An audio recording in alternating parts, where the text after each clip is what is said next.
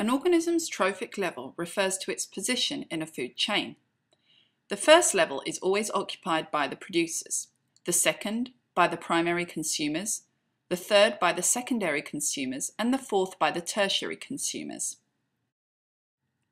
The energy flows from the producers to the top consumers, which may be tertiary or quaternary consumers. In order for the food chain to function, there must be a large number of producers and fewer number of consumers at subsequent trophic levels. Pause the video at this point, taking a look at this food chain, and see if you can label the trophic level of each organism. So let's see if you managed to remember. So the phytoplankton are the producers, the first trophic level. The starfish were the primary consumers. The crab, the secondary consumers. The seagull, the tertiary consumers. And the shark, I mentioned it earlier, but that's a quaternary consumer, sometimes known as a top predator.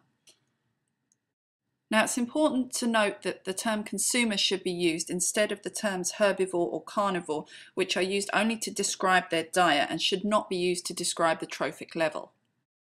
So building on our prior knowledge, we can also do this kind of identification in a food web. So here the phytoplankton are the producers, the primary consumers have just been circled.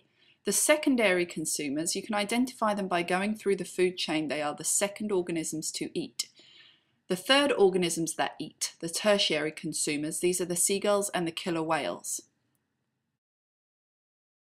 Finally, when you look at the sharks and follow through my cursor or my arrow, you can see that they are secondary consumers. They're also tertiary consumers. And finally, they're also quaternary consumers. So one organism can occupy more than one trophic level.